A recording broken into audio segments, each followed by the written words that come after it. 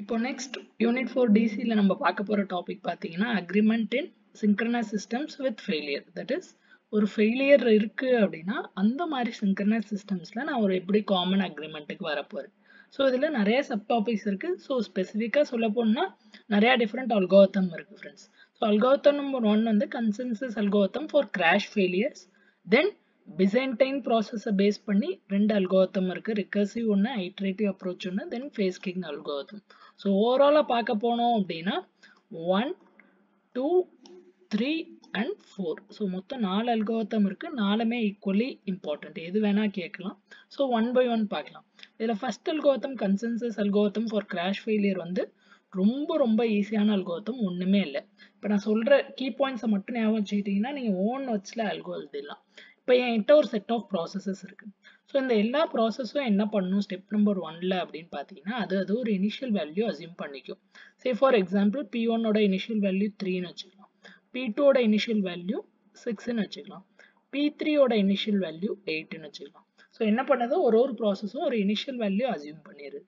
பண்ணிட்டு step number 2ல் என்ன பண்ணணும்னு பார்த்தீங்கன்னா அது அந்த ப்ராசஸ் அதோட இனிஷியல் வேல்யூவை மீதி சிஸ்டமில் இருக்கிற எல்லா ப்ராசஸஸ்க்கும் அனுப்பும். ரொம்ப சிம்பிள் ஸ்டெப்.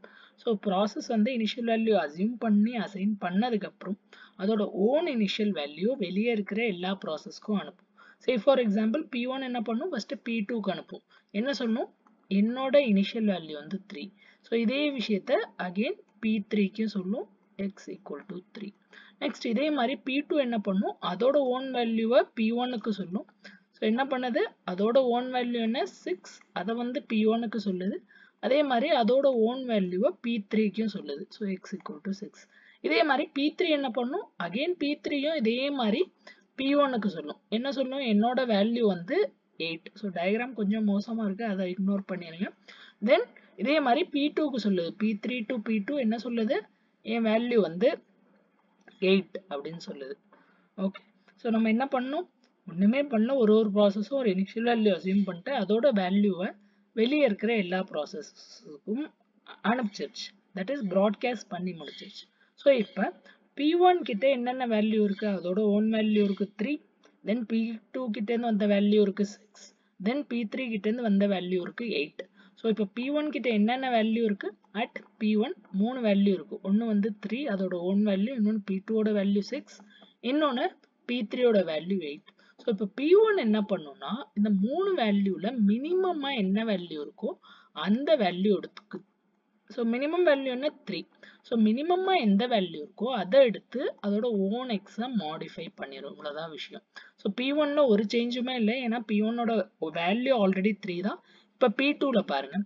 ஸோ P2ல என்னென்ன வேல்யூ இருக்குது, அதோட ஓன் வேல்யூ இருக்குது 6, P1 கிட்டேருந்து வந்த வேல்யூ 3, P3 கிட்டேருந்து வந்த வேல்யூ 8. இந்த மூணுத்தோட மினிமம் கண்டுபிடிச்சா என்ன கிடைக்கிது, 3 கிடைக்கிது. ஸோ இந்த வேல்யூவை எங்கே மாடிஃபை பண்ணிடும்னா அதோட ஓன் எக்ஸா மாடிஃபை பண்ணிடும். ஸோ இதை நம்ம x2 அப்படின்னு அசியூம் பண்ணோம்னு வச்சுக்கோங்களேன். அதோட லோக்கல் வேல்யூ தட் இஸ் P2ல இருக்கிற எக்ஸோட வேல்யூ வந்து சேஞ்ச் பண்ணி இனிஷியலாக என்ன இருந்துச்சு 6 இருந்துச்சு, இப்போ வந்து 3 ஆக்கிடுச்சு. இப்போ இதே மாதிரி P3ல அதுக்கிட்ட என்னென்ன வேல்யூ இருக்குது, அதோட ஓன் வேல்யூ இருக்குது 8, P1 கிட்டேருந்து கிடைச்ச வேல்யூ 3, P2 கிட்டேருந்து கிடைச்ச வேல்யூ 6. ஸோ இது மூணுத்தோட மினிமம் என்ன 3. ஸோ இதை வந்து அதோட ஓன் எக்ஸுக்கு அசைன் பண்ணிடும். ஸோ ஓவராலாக பார்த்தோம் அப்படின்னா நம்ம மோட்டிவ் என்ன ஃப்ரெண்ட்ஸ், என்கிட்ட எவ்வளோ செட் ஆஃப் ப்ராசஸஸ் இருக்கோ எல்லா ப்ராசஸும் சேர்ந்து ஒரு காமன் வேல்யூக்கு கன்க்ளூஷன் வரணும். ஸோ ஓகே இதான் காமன் வேல்யூங்கிற ஒரு கன்க்ளூஷன் வரணும். அதுக்காண்டியே நம்ம இந்த அல்காரிதம் யூஸ் பண்ணுறோம். ஸோ இதில் ஏதாவது டவுட் இருக்கா, ஒன்றுமே இல்லை. ஸோ இதே மாதிரி விஷயங்கள் நம்ம என்ன பண்ணுவோம்னா மல்டிபிள் டைம்ஸ் பண்ணும். ஸோ இது வந்து இப்போ நான் சொன்ன விஷயம் வந்து ஒரு சிங்கிள் ரவுண்ட், இதே மாதிரி மல்டிபிள் ரவுண்ட்ஸ் நம்ம பண்ணும். ஸோ இப்போ இதே விஷயத்த அல்காரிதமோட சூடோ கோடா பார்க்கலாம், ரொம்ப ஈஸியாக இருக்கும். ஸோ இதான் என்னோட அல்காரிதம். ஸோ அல்காரிதம்ல என்ன கொடுத்துருக்காங்க, இன்டீஜர் f என்ன சொல்லுது, அதிகபட்சமாக என் ப்ராசஸஸில் எவ்வளோ ப்ராசஸ் வந்து ஃபெயில் ஆகலாம். ஸோ மேக்ஸிமமாக எவ்வளோ ப்ராசஸஸ் ஃபெயில் ஆகலாம், இதை நான் எஃப்ல ஸ்டோர் பண்ணி வச்சுருக்கேன். ஸோ எக்ஸ் என்ன ஒரு ப்ராசஸோட வேல்யூ, அது இனிஷியலாக எடுக்கிற வேல்யூ வந்து அதை வந்து எக்ஸில் நம்ம ஸ்டோர் பண்ணி வைக்கிறோம். ஸோ இப்போ ஒரு ப்ராசஸும் என்ன பண்ணுது, process PI executes the consensus algorithm for up to F crash failures. அப்படின்னா அவங்க என்ன சொல்ல வராங்க, அதிகபட்சமாக F value say for example 10 ன்னு வச்சுக்கோங்களேன், 10 times வந்து இந்த algorithm execute பண்ணுது. இவ்வளவுதான் விஷயம். So F value என்னவோ அதை பேஸ் பண்ணி தான் number of rounds வந்து டிசைட் ஆகுது. So for round from 1 to அதிகபட்சமாக எது வரையும் போது F plus 1. So F plus 1 னா என்ன, F10 னா 11. So 1 to 11 னா என்ன அர்த்தம், so basically 1 to 10 வரையும் எக்ஸிக்யூட் ஆகும் அப்படின்னு அர்த்தம். என்ன எக்ஸிக்யூட் ஆகும், if the current value of x has not been broadcasted, then broadcast x. இது சொல்ல வர விஷயம் என்ன, இப்போ நம்ம எக்ஸாம்பிள் என்ன பார்த்தோம், P1 வந்து P2க்கு அதோட ஓன் வேல்யூ அனுப்புது. அப்போ இவங்க அந்த லைனை என்ன சொல்றாங்க அப்படின்னா, அந்த P1 வந்து P2க்கு ஆல்ரெடி அதோட வேல்யூ அனுப்பல அப்படின்னா அப்போ வந்து அதோட வேல்யூவை அனுப்பிச்சிடணும் அப்படின்னு சொல்றாங்க. ஸோ அதனால இந்த line if the current value of x has not been broadcasted, broadcastedன்னு ஏன் சொல்றாங்க, ஏன்னா P1 வந்து P2க்கு மட்டும் அனுப்பல, அந்த வேல்யூ P3க்கும் அனுப்புது. அதே மாதிரி அந்த சிஸ்டம்ல எவ்வளோ செட் ஆஃப் ப்ராசஸஸ் இருக்கோ எல்லாருக்கும் அனுப்புது, அதனால broadcast அப்படின்னு சொல்றாங்க.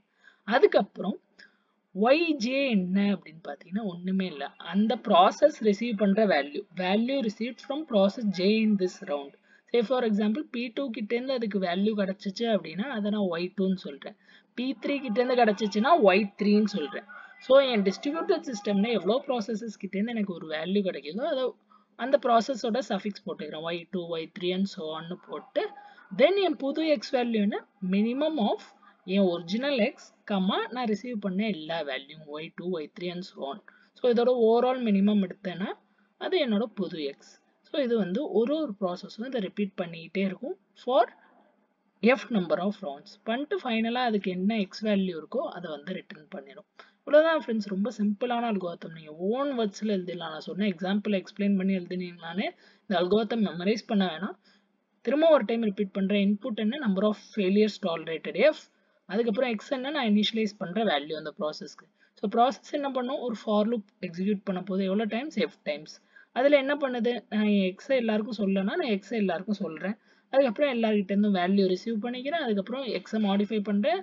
எப்படி மாடிஃபை பண்ணுறேன், minimum over my original X comma the set of values received from every one. Next வந்து வேலிடிட்டி ஆஃப் கண்டிஷன்ஸ். இந்த அல்கோரிதம்ல வந்து எல்லா கண்டிஷன்ஸும் எப்படி வேலிடா இருக்கு அப்படின்னு பார்த்தீங்கன்னா, ஃபர்ஸ்ட் அக்ரிமெண்ட் கண்டிஷன். பார்த்தா பாயிண்ட் ரொம்ப பெருசா இருக்கிற மாதிரி இருக்கும், நான் சொல்ற விஷயம் மட்டும் ஞாபகம் வச்சுக்கோங்க.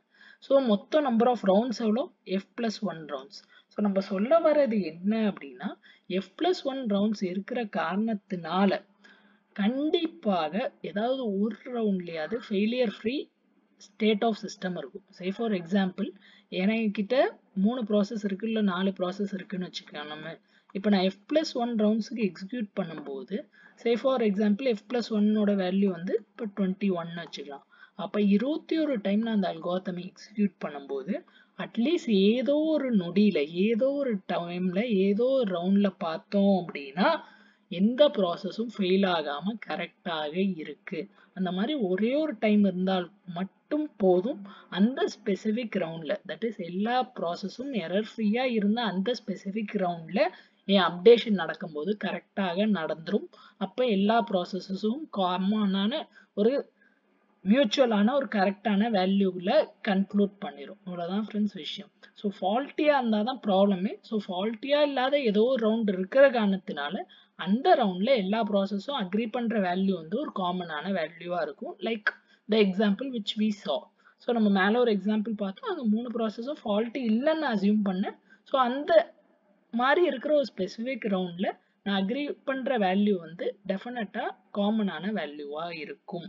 நெக்ஸ்ட் வந்து validity condition. So validity condition ஏன் ட்ரூவா இருக்கு அப்படின்னு பார்த்தோம்னா, நம்ம இந்த ஃபெயிலியர் மாடல்ல வந்து எந்த ப்ராசஸும் வந்து எந்த வகையான ஒரு ஸ்பேம் வேல்யூஸும் தட் இஸ் தப்பான வேல்யூஸ் அனுப்பல அப்படிங்கிறத அசியூம் பண்ணிக்கிறோம்.